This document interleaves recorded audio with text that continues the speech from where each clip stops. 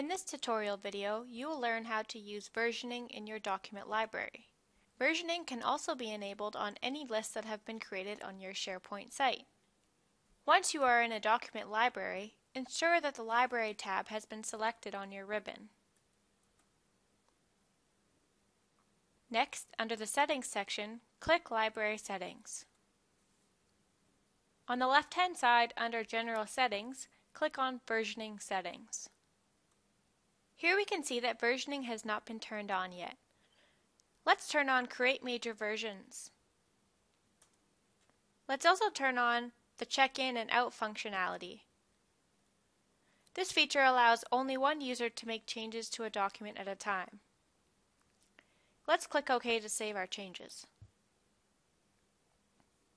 Let's navigate back to our document library. And let's add a new document to our library to test out these new features.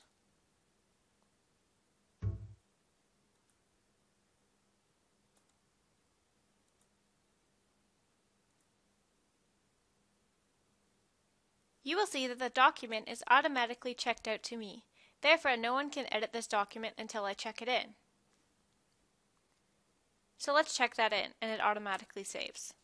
Before continuing, I would recommend modifying the current view of this library to include the Checked Out To column.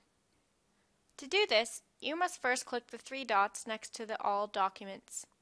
Next, click Modify this view.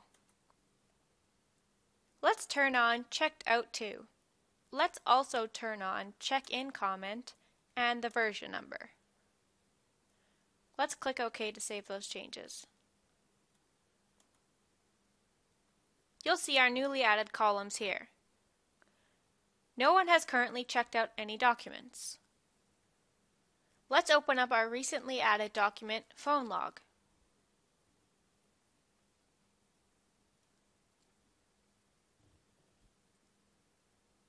Since we did not check out the document before opening it, a notification is at the top reminding us that we must do so before we can make any changes. Let's click Checkout. Let's add an entry to our phone log and then save it.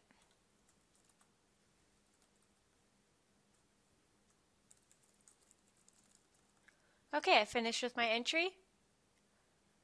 Let's check it back in so others can see our changes and make further edits. Click File, and under Info you will see Check-in, so let's do that. In the previous steps we turned on the version comments, so let's add some comments. And click OK. You will see that my check-in comments have been added and the versioning has been updated to 2.0. One of the great things about versioning is that you can restore previous versions. To do so, you must first check out the document.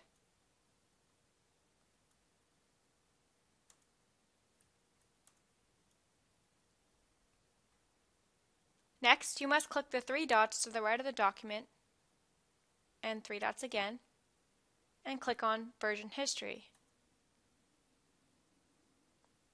You will see all the edits that have been made. Let's restore the document to version 1. Click on the arrow to the right of the timestamp and click on Restore. Click OK to replace the current version with version 1. Let's close this box and check in our document to save our changes. Let's make a comment that we've restored it to version 1. You will notice that it doesn't say version 1 here. It simply creates a new version. But if we open up our phone log, we will see that it is indeed version 1 that has been restored, as there are no entries in the phone log. We've successfully restored our document to version 1 and now can check it back in.